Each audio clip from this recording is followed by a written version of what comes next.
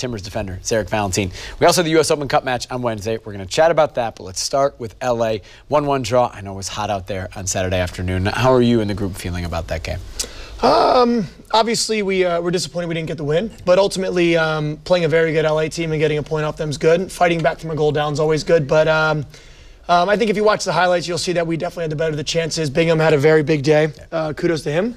But ultimately, like I said, we take the point and we keep moving forward. Tactically, teams are doing a lot of things different so far this year. Every team has their own identity. Against LA Galaxy, tried to overload across on your side, but a compliment to you. You had what you would call Alessandrini in your pocket at times. He wasn't able to get beyond you. How much do you enjoy being able to figure out teams tactically and what they have to offer from game to game? Yeah, definitely. You know, I view soccer or football as a chess match more than anything else. And obviously, you know, teams will show their hand early in the games about what they want to do and what they want to accomplish. And, you know, sometimes in our formation, we allow spaces in different areas to basically make it more difficult for them. And, you know, we're giving up a lot of space on the wings to, you know, cut down their circles and spaces centrally. But overall, I thought we did pretty well with it. Like I said, we didn't concede too much. I think they only had 1 or 2 shots on goal-ish, but I think we dominated the play on a very hot day. Then on Wednesday night, the U.S. Open Cup, the round of 16, you guys taking on the San Jose Earthquakes, and a wonderful result for the Timbers. 2-0 with a lot of young guys, the guys who haven't been playing too much in MLS play. Jeremy Abobasi opened the scoring in the first half. Dairon Asprilla added 1 in the second half. You had a nice view from the bench for this one, Zarek, resting up a little bit, possibly for Saturday. Your view on this match? I think it's just a testament to our depth. We have a very good team and a lot of young pieces, and a lot of the guys that came in did well. You know, played as if they were veterans, which is great to see. And ultimately, you know, the better our depth is, the better it's going to push the players who are in the starting spot. And like I said, having someone like Diego Chara sprinting down the field on counterattacks always helps. And, you know, Diadon, who's played in the MLS, scored some very big goals for this team in the past. You know, that combination of experience and youth is something that will make this team deadly. You're saying that experience and youth. How important is it in this game and also when you go into the regular season games for the younger players to be paired beside the experienced players, for you to be getting in the ears of these youngsters to guide them along the way? I'm looking at this game and I'm also looking regular season with guys like Paredes, guys like Andy Polo, who need the experience of veterans like yourself. Of course. Well, it's one of those things where, you know, I figure the best way to, you know, integrate someone like that is to put someone young around a lot of veteran players who can help them out through the game and also through trainings, because at times they'll make mistakes, but if you make a mistake and someone, you know, cleans it up for you, AKA Diego Chara might help Christian out in that sense. Next thing you know, give a pat on the butt and say, you know what, next time do this, this, and this. And then when the player does it correctly, they'll feel a lot more confident going forward. And like I said, we're all teammates and on the same team. So it's exciting to have each other's back, and then to see these guys progress is the best part. Everybody seems to want to put their finger on it, why the team are doing so well after the first 2 losses of the season. From the inside perspective, what is it for you that has made the team click and in this run of form?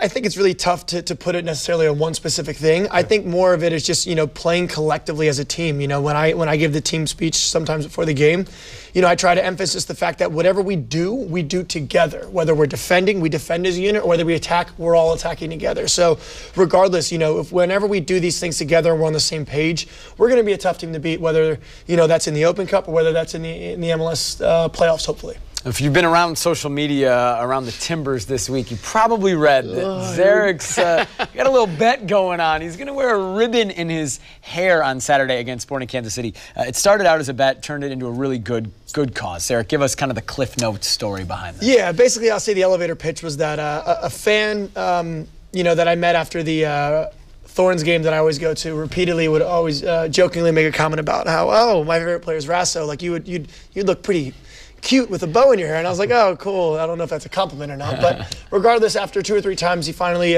placed a bet and said, all right, well, if we get 10,000, how much you wear a bow? And I go, okay, let's do it. Less than 24 hours later, we had achieved that goal and basically decided, you know what? The power of social media is pretty cool, and the Portland soccer community is pretty cool. Let's see if we can raise this another level.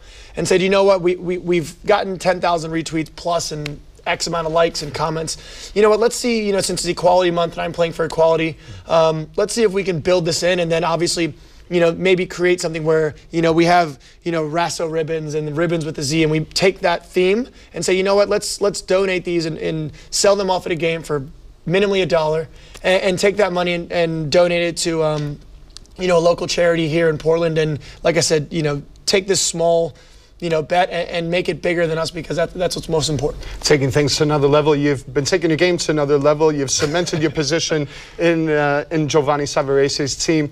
What has been the big attribute to you that you feel that you've brought to the team, and why your game has become, I shouldn't say become, because you've always been so consistent for the team, but why you've become that staple in the defense for the Timbers? I think Gio has allowed players to really express themselves and put them in the best possible way for them to play their best. And for me, he's basically gone out there and taken what my strengths are, and basically he just said, you know what, focus on these strengths and do them to the best of your abilities, and then the rest of the team will take care of a lot of those other things. And obviously I'm surrounded by some incredible players.